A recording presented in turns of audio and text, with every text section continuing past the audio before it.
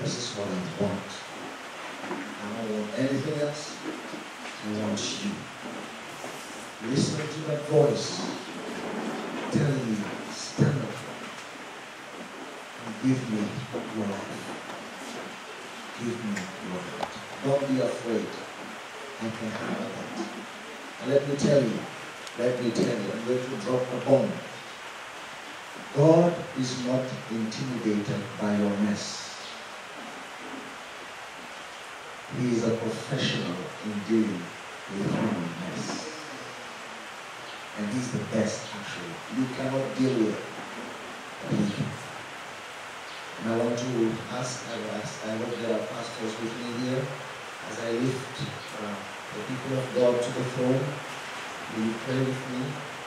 And just open your heart, open your mind to God, and let Him lead you henceforth.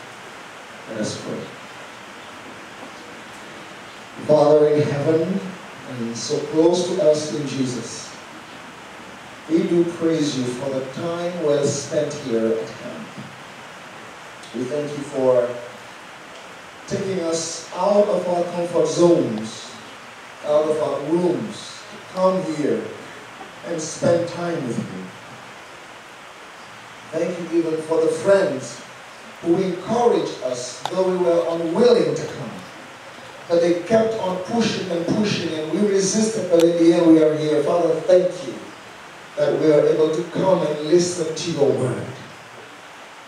Thank you for the rain that you promised. And the promise is a reality because Holy Spirit is with us. But in fact, He's going to be retiring soon from earth. But before He retires, Father, we want Him to reign in our hearts. So this is why we've come. We've written our names on these stones symbolically as a reminder for us of our commitment to Jesus Christ henceforth. Father, as I pray with and for your people now, I invite your presence and your spirit in our hearts. So my friend, you are here standing. You have one thing to be thankful to God for. I want you to open your mouth and mention that thing specifically and thank God for it. Speak to God. Is it your family, your friends, your studies, the Word of God, the faith that He gave you? Thank God. Anything. Has He paid your tuition? Has He provided for your meals? Has He set you free from sin? Has He saved you? Please thank Him. Do not keep your mouth shut. Open it. Thank God.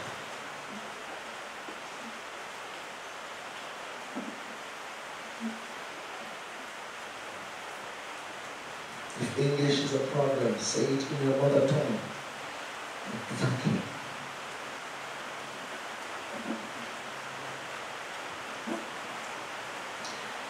Dear Father, I join with my brothers and sisters to thank you on their behalf, on my behalf, for everything that they mentioned, and especially for Jesus and the gift of life eternal in His name. Now, my friend, there is one thing you have to confess today. You may not need to speak aloud, but open your mouth. Mention that thing by name, and ask for forgiveness.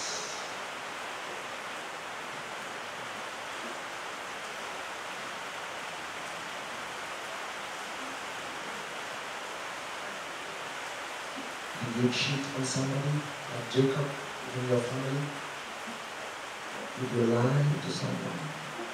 Did you gossip about someone? Did you watch immoral stuff on your computer? Did you sleep with a person who is not your legal spouse? Did you go to places you are not supposed to? Sometimes some of us, we even hate God secretly. Do you hate God? Tell him, Lord, I hate you, but I'm sorry. That's not what I want. Speak it out. He's not intimidated by your mess. Speak it out. And ask for forgiveness. If you feel like crying, God is a professional in handing out tears. Feel free.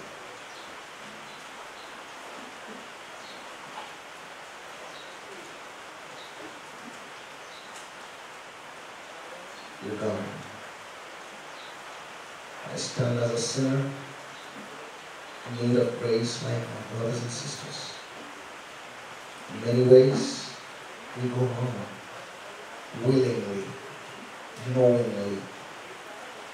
We justify our actions in mischievous ways. And for that, Lord, we plead for your forgiveness. Don't only forgive us, Father, cleanse us from all unrighteousness. Don't only cleanse us, Lord, deliver us from sin, its guilt, and its power. Don't only deliver us, Father, empower us towards righteousness. Don't only empower us, God, set us free. Fill our hearts with Holy Spirit. Fill our hearts with hatred for sin and passion for righteousness. And as we commit ourselves to you today, Lord, may you accept us into you again. And may you mold us back to the image of Christ. May we live from today for Jesus. May we see your power at work in and through us. May we be loving and lovable Christians. May we be equipped to stand for right, for truth, and in love.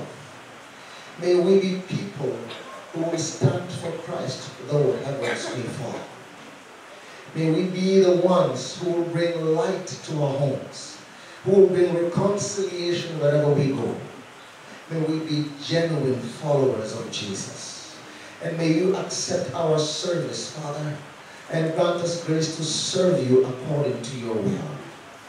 We do unite as well for this school and for this church and for this world. We intercede in the name of Jesus that you may have grace, Father, that AUP will be a place where Jesus loves to be. That the Seventh-day Adventist Church will be a church that you would like it to be. And that this world will be the world you like it to be. And that we will fit in, Father. And we know that there is a problem in your church, Father. Please make us part of the solution, not of the problem in your church. There are some of us who have broken families. Some of us have been mischievous and we did things that broke our families apart. We do pray that like Jacob, you will grant us his experience so that we can reconcile with you and with our family members and bring Christ to them. Thank you, Father. And now, I pray that if there is anyone who is sick among us, of any sickness, by the compassions of Jesus Christ, let there be healing in his name. If there is anybody who is possessed, may he receive freedom in Jesus' name. If there is anybody who is down-spirited and suicidal, may God come to you like he came to Elijah and raise you back to life. And may you go out of this camp empowered and filled with Christ. Thank you, Jesus, and be glorified through us. Bless all that was good that we did and said here. Forgive all that was wrong. And bind us the more together, we pray. In the name of Jesus. Amen.